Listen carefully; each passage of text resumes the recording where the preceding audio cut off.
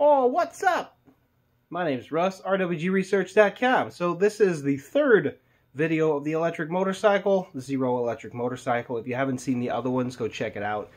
Basically, I'm going to look at the charger today. I had some questions, but at the end of the video I answer my own questions, so wait till the end to try to post a comment. But if you do know more about what I'm about to ask about, go ahead and leave a comment anyway. Yeah, so enjoy the video. We'll see you at the end. And on a side note, I forgot to show you guys the charger. I do have the charger, but I'm not sure if it works, which might have been the initial issue. This is the charger that came with it from factory. Now, what's interesting is this right here says it's for a, where did I see that? Somewhere on here it said lead acid battery.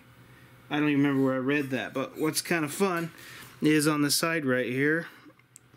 Actually, that might be it right there. Output 48 volt, 14 amps. Battery, lead acid, 24 cell, 18 to 360 amp hours. Now, I know by another charger that it says the exact same thing, but it's actually programmed for a lithium-ion charge cycle. So this guy has been programmed in some fashion. I'm not sure how they do that on this. Maybe there's something under the cover. We'll have a look at it maybe in a future video. So just wanted to kind of show you that is the smart charger. And they just had this very poor plug on here, and if you look on one of the other connectors, it's actually pushed in, and I think that was the white one there is like a signal wire determining whether it's good to charge or whatever. That comes from the BMS. That's one of those few cables on the BMS that come out of here that are separate, and it's some sort of a communication link. I don't think it's any sort of CAN bus, but it could be, but I don't think it is. Anyway, just kind of interesting. Alright, so while I got everything on the bench here, I am playing with the charger. This might be in a later video, but there's some LED indicators on here. You can see what they're doing right now. The little squiggly line I think is AC. The battery charge light is the one that's on the top there for that battery that has a little slice in it. And then it's got 1, 2, 3, 4, 5, 6. Now, if I pull the little wire off that goes to the white plug, you can see what happens. It stops charging. It's no longer charging. And if I hook it back up, it takes a second, and it will kind of go through a little diddly-do, and it will finally flick on. So I'm trying to figure out, there it goes. I'm trying to figure out what that little white connector right there does. There's 3 connectors, and the white one is an indicator wire. It comes out of the battery management block on this plug. So 2 of those wires goes to the little black box for the controller, and then the other wire goes to the charger. Now, the oscilloscope definitely makes no sense to me. That's what it's doing right now. It is charging. If I yank it off, this is what it looks like, and then it kind of goes weird. If I switch it to the charger side, you can see it's got a 3.2 volt voltage on it. And then if I connect it back to that little thing, to the little wire going to the BMS, it does this, and then it kind of does that, and then it does this. So there's some kind of information going on here, but I've never seen any sort of a signal that looks like that. There's definitely something there, some tick-tock frequency, I don't know. Let's see what that is real quick. That's right about 14 microseconds. See if we can switch this real quick to hertz. About 60 kilohertz. It's almost exactly 60 kilohertz. If we zoom way out and see what kind of happens, I'm gonna pull it off there. You can see it's floating high. About, it's behind my, there we go.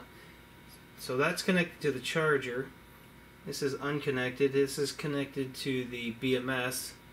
It's just making all kind of noise. And as soon as I plug the charger in, it goes to that.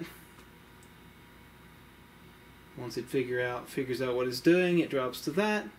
And then once it starts charging, it does this.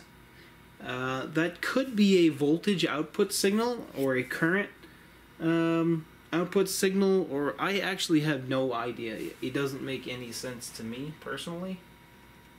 You can see there's some noise on there. If I connect it to the battery,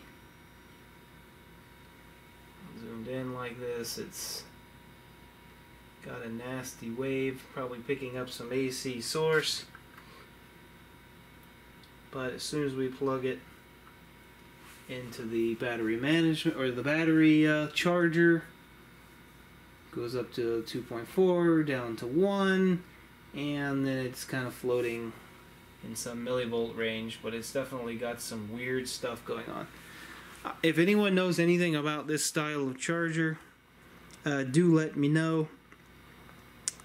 There is the nameplate on it, so pretty well got everything you need. I can't quite figure that out, and it's very bizarre to me. So hopefully I can still get this charger to do what it's supposed to do without this particular BMS, because if I can't, then I'm in trouble. So I need to figure out what this pin actually does, and we'll go from there. Cool. Okay, so after doing some digging and doing some reading and trying to figure out more about this charger here, it seems that this charger is a very smart, intelligent charger. And you can indeed program it, and you actually can program the pre-program settings by tapping the positive against the battery and waiting 3 seconds, and then doing it again, and then holding it on there for 10 seconds, and it somehow reconfigures itself. So it's a pretty smart little charger.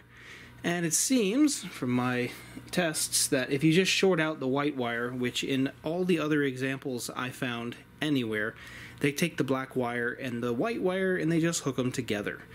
I believe it's some sort of a either a current sense wire or some way to do something like that. I actually cannot find any details on it. However, if I jumper those out, I can indeed get the charger to kick on and do its job. So it's some sort of an interlock that I don't fully understand. So there's the answer to that. Alright, so in the next video, hopefully, I do have some of the charge controller parts. And I did take apart another battery, so I've got all my batteries and we'll be building a pack. Hopefully in the near future. We'll see. Time is a bit limited recently, but I'll do what I can because I'm super excited about getting this thing out and driving it around. But it's still going to take a lot of work to get it done. So, one day at a time over here. Alright, God bless you guys. Have a good day. Thanks for watching. Leave a comment as usual. Thumbs up, thumbs down. However you feel necessary. Read the Bible as usual. I need to go do that a little bit more myself right now. Peace out. Love you guys. Bye.